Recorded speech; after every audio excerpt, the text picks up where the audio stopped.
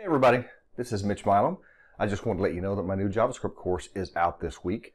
I have two editions of this course, the spring and the fall.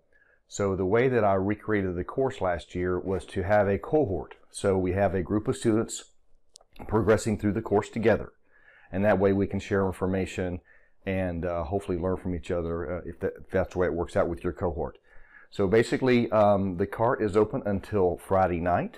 The class starts Saturday morning. So if you don't sign up today, it'll be next fall before you can get into the class again. So what this is a roughly 30 module course. Each module takes between 2 and 3 hours depending on what's in it and your learning style and how you like to do things.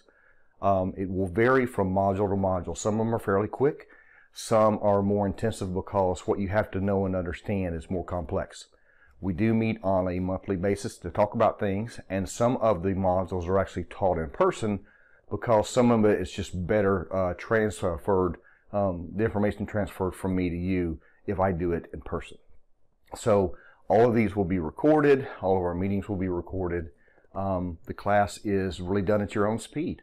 So every Saturday a module releases, you can consume it whenever you have time and interest. Sometimes you want to skip something because it just doesn't fit what you're doing right now as your job.